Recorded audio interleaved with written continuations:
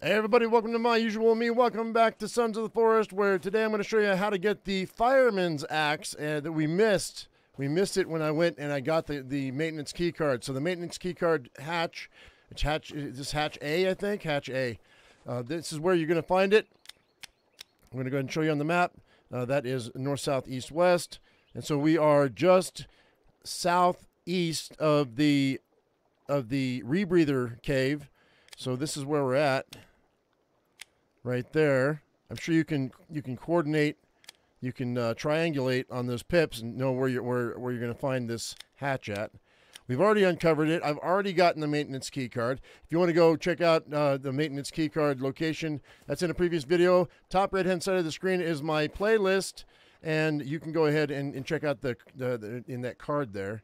I've got a bunch of videos, so this is going to be super quick. These last few videos that I'm going to do are super quick. So you just go all the way down.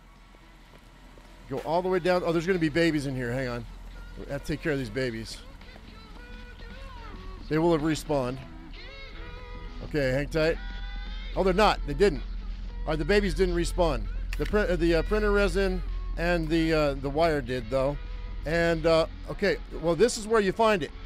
Evidently, I've already got it in my inventory, but this is where you find the axe. Okay, so the axe is right here. Actually, let's go up top. I'll show you how it compares to the other axe. I don't want to get out of this music anyway, but this is where the key card is. Once again, you get a key card right there.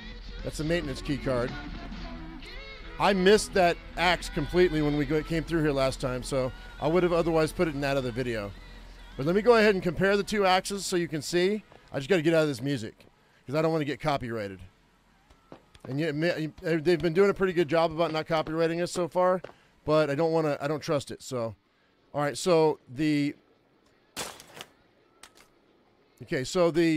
modern axe this is what it looks like. So the green bar is speed, the red is power. Damage, and the yellow is how much protection it gives you when you block. So as you can see, that's the speed on that one.